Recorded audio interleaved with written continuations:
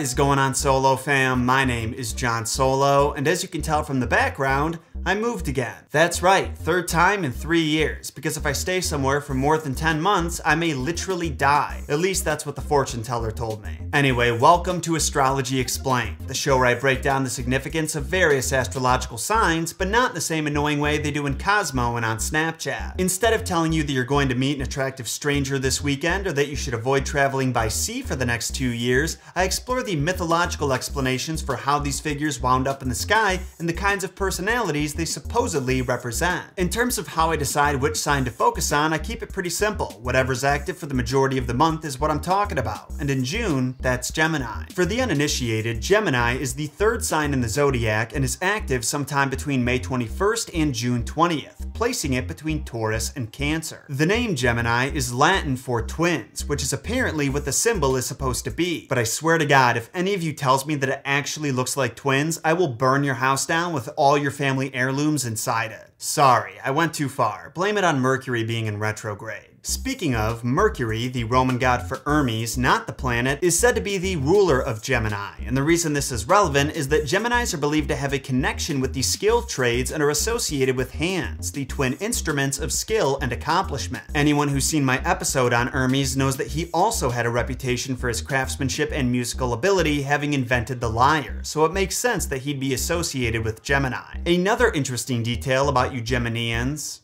Geminigons, Geminites? If you're a Gemini, then the skills I just mentioned are best exercised and stimulated by having a sparring partner, hence the twin symbol. Now, your partner doesn't have to be your twin. It could be a friend, coworker, or even an enemy. The point is that when somebody else gets involved, you get better, whether that's from them helping you practice or your competitive side coming out. Another creative way of interpreting the twin symbol is it may represent the ego and shadow, another Jungian concept like the collective unconscious we talked about with Pisces. You see, the ego always strives to take the conscious path that's found in the individual will or in society at large, while the shadow is the hidden side that represents the values and desires you've repressed or refused to acknowledge. From time to time, the shadow manages to creep out of the darkness in Gemini types, which results in them being perceived as unpredictable, inconsistent, and potentially dangerous. Of course, not all Geminians are like this, because human beings are complicated, and the idea that you can assess someone's entire personality based on the position of stars a billion miles away is ridiculous, but that's the reputation. It's not a great one, but I'm a Scorpio, so you're not gonna get any sympathy from me. Now, an interesting detail when it comes to the Gemini constellation is that other cultures throughout history have had their own identifications for it. Thanks to Greek mythology, we identified the heads of each twin as Pollux and Castor, two figures that we'll talk about in just a minute, but the Babylonians had different names for them. They called the stars Lugalira and Meslamtaia, which mean the mighty king and the one who has arisen from the underworld, respectively. Both titles are epithets of Nergal, a major Babylonian god of plague and pestilence who was also king of the underworld. We don't have enough time to unpack all of his mythology today, but you should know the way he earned his seat on the throne is by assaulting and threatening to murder the queen of the underworld, Ereshkigal, unless she married him, so he's not a figure to be trifled with. Over in China, the Gemini constellation is replaced by another called Jingshu, which means well. The two constellations have virtually nothing to do with each other besides occupying the same space, but you can see how the shapes are pretty similar. Now, when it comes to Greek mythology, there are two possible interpretations for which figures Gemini is supposed to represent. The aforementioned Castor and Polydeuces, or Pollux, are by far the most popular option and were referred to as the sons of Zeus, though the nature of their conception makes experts question if they really should be considered twins. See, their mother, Leda, was the queen of Sparta, and Zeus impregnated her while disguised as a swan. Meanwhile, her husband, King Tyndareus, impregnated her a second time that very same day. Pollux and Helen, yes, that Helen, were her twins by Zeus and therefore immortal, while Castor and Clytemnestra were her children by Tyndareus and were mortal. Interestingly, we don't often hear about her female children when talking about Gemini, but that's possibly because Gemini is considered a masculine air sign that's connected to Jungian principles. You may have noticed that in most of the art depicting the constellation, the twins are shown to be young children, which is emblematic of the reckless and intrusive curiosity that's often displayed played by adolescent boys. However, that destructive nature is still shown in myths involving Helen and Clytemnestra. Helen's willingness to let herself be brought to Troy led to the most infamous war of all time. Then, when Clytemnestra's husband, King Agamemnon, returned from said war, she killed him. Back to Castor and Pollux though, they were the closest that two friends and brothers could get and were said to even look like identical twins despite having two different fathers. Castor was a famed horseman and warrior who taught Heracles how to fence, while Pollux was a champion boxer. The myth they're most known for outside of their birth is when they rode with Jason and the Argonauts on their quest for the Golden Fleece, which we actually learn the origins of in our Ares episode. On this journey, they have a particularly infamous interaction with Amycus, the son of Poseidon, who wouldn't let the Argos crew leave Asia Minor unless someone beat him in a boxing match. Pollux, who was sick of this guy's arrogance, accepted the challenge and easily avoided his heavy blows and haymakers before splitting his skull open with a devastating counterpunch. Apollonius, the writer of the Argonautica, which details the quest for the Golden Fleece, also says there were many times on the voyage back home where the Argonauts owed their safety to Castor and Pollux. We aren't told any details, but given the nature of sea travel, we can safely assume that storms were involved, and ever since then, the twins have been the patron saints of sailors. In fact, a phenomenon known as St. Elmo's fire, where a glowing blue light appears on pointy objects during storms, like on the masts of ships,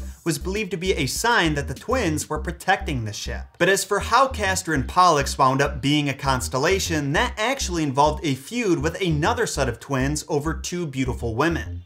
Or cattle, depending on the version. The other pair of twins was named Idas and Lynceus, and they also happened to be members of the Argos crew. They were engaged to Phoebe and Hilera, but Castor and Pollux tried carrying the women off for themselves. This culminated in a fight where Lynceus impaled Castor with his sword and killed him just before he was killed by a battle-frenzied Pollux. Before Idas could avenge his own brother though, he was struck by a bolt of lightning from Zeus, who was inclined to protect his children, even if they were in the wrong. After Castor died, the immortal Pollux mourned for his brother and pleaded with his father to give them both immortality. So Zeus placed them in the sky as the constellation Gemini, and from then on, they would never be separated again. I'll be honest, not totally sure they deserve the constellation treatment, but I'm not going to argue with Zeus. So like I said, the vast majority of people nowadays consider Gemini to be Castor and Pollux, but there was a famous Roman poet named Hyginus who claimed they were actually Apollo and Hercules, hence the twins holding a club as well as a lyre and bow and arrow. And what makes that even more interesting is that Ptolemy, an astronomer who wrote the star catalog where the traditional 48 constellations in Western astronomy are sourced from, also referred to Castor as the star of Apollo and Pollux as the star of Hercules. However, there is only one discovered instance of him calling them that. There's no myth that explains why they'd be up there, not to mention Hercules has his own constellation, and I'm not talking about the one from the Disney movie. Actually, the real Hercules constellation is upside down relative to the constellations near it, which I think would have been hilarious for them to include in the Disney movie. Cause you know, Phil's lifelong dream was for one of his students to be placed among the stars. I would have loved for that tender moment at the end to be ruined by Zeus making the constellation upside down before looking back at Phil and saying, "I'm sorry, that's the only way it'll fit." Anyway, I'm firmly in the camp that Gemini represents Castor and Pollux, but I would love to hear your input on that little debate and anything else we talked about today. Do you think I went too far by describing Geminigons as destructive, or do those of you who were born under Gemini completely agree? Let me know in a comment down below. Then if you enjoyed this video and want the remaining 7 episodes of the Astrology series delivered right to your sub box when they come out, hit those like and subscribe buttons. Also make sure to follow me on Twitter, Facebook, or Instagram. Not only is it the best way to stay updated on what's going on behind the scenes here, but it's a great backup for those occasions when YouTube sub box says,